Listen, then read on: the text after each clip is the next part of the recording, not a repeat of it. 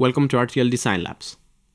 This is Isaac, and in this video we will see how we can use implementation strategies in Vivado to meet different design and development goals. This is a video version of Lab 1 of User Guide 986. We will go through 4 steps in this lab and provide a summary of what we have achieved at the end. We will use the included CPU netlist design example. After launching Vivado, we select Open Example Project from the Getting Started window. In the Create an Example Project window, we click Next, which takes us to the Select Project Template window. Here we select the CPU Synthesized project. In the Project Name window, we enter Project CPU Netlist and a location of our choice.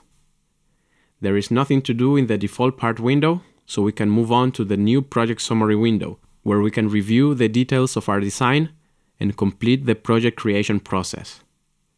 Vivado then opens with a default view of our new project. In the Design Runs panel, we can see that the project already contains a default implementation run. We will create 3 additional ones and change the implementation strategies used by them. From the main menu, we select Flow and then Create Runs. The Create New Run wizard opens, and we click Next to bring up the Configure Implementation Runs window. Here we can see that a new implementation run, Implementation 2, has already been defined. We will change the strategy for this run to Performance Explorer. We then click the Add button twice to create 2 additional runs. For the Implementation 3 run, we select the Flow Run First Opt strategy. And for the Implementation 4 run, we select the Flow Run Optimize strategy. The Configure Implementation Runs window now shows the 3 new implementations with the strategies that we selected for each one.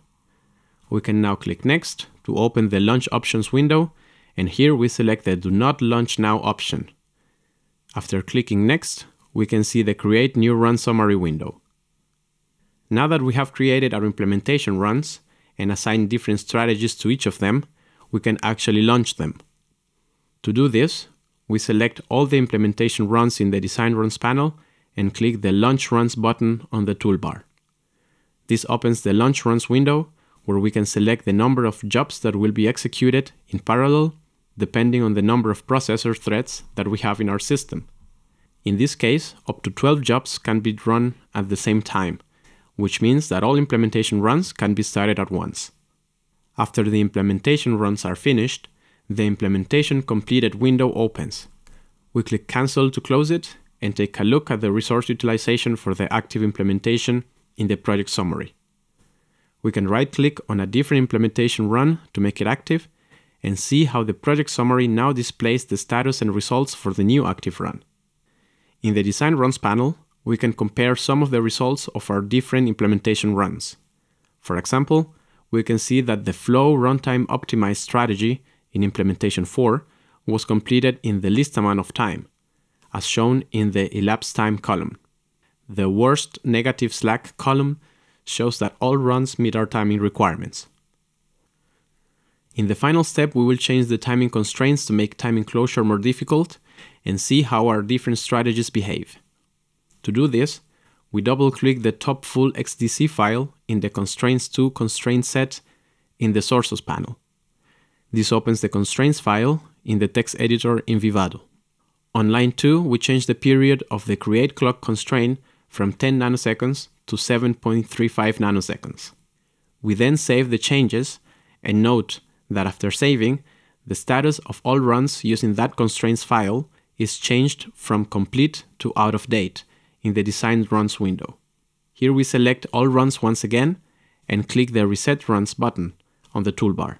In the Reset Runs window, we click Reset, which causes Vivado to remove all the files associated with the selected runs from the project directory.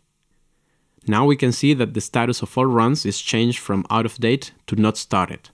While keeping all runs selected in the Design Runs window, we click the Launch Runs button on the toolbar, set the number of jobs to launch on the local host, and click OK. When the active run completes, the Implementation Completed window opens.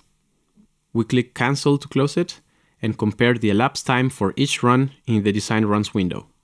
Here we can see that the Implementation 2 run using the Performance Explore strategy achieves the best timing results, but it also takes the longest time to complete. Also, implementation 4 is the quickest to finish, but it fails to achieve timing closure. In this video, we showed how we can use implementation strategies in Vivado to meet different design and development goals. We first opened an example project with a synthesized netlist and a default implementation running strategy. We then added 3 additional implementation runs and assigned different strategies to each of them. After launching the implementation runs, we analyzed the results and saw how different strategies can produce different results, especially when trying to meet demanding timing constraints while minimizing implementation runtime. Thanks a lot for watching. I'll see you in the next video. Bye for now.